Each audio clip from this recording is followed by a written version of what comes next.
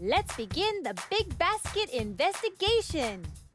Your job is to push 2 friends in this laundry basket all the way to the other side of the playground. Ooh, it looks like it's hard to push the heavy basket. Maybe if 2 friends try to push the basket, it'll be easier.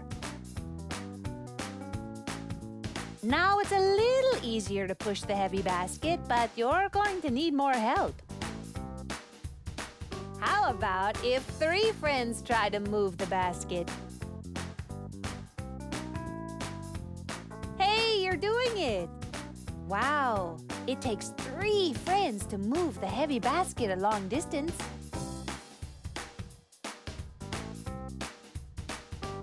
Maybe there's an easier way to move something heavy.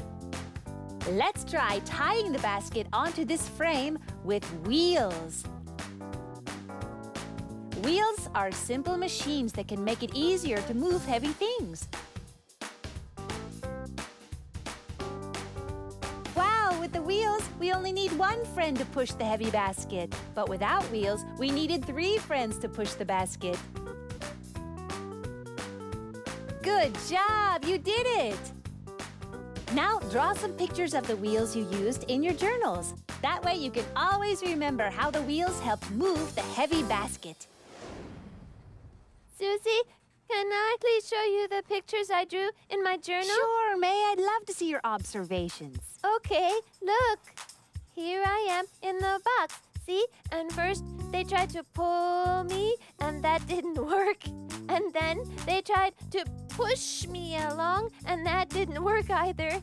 But then we put the box and me in the wagon, and the box moved. I went all the way across the room. Yay! So the wheels on the wagon really helped. Nice observations, May. Thank you. Okay, Sid, how about your journal? Oh, sure. Okay, look.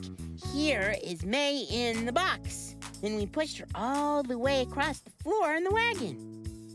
And it made me think about my truck at home with the broken wheel. When my dad and I fix it, though, the wheel's gonna move really fast and rotate. I bet it will, Sid. Wow, my scientists know all about wheels and how they help make things easier to move. I think it's time to play with all your new ideas. Yay! Cool. Okay, let's go. Come on. I wanna know why things happen and how, and wanna know everything now. Oh yeah! How does this thing work? Why does that stuff change?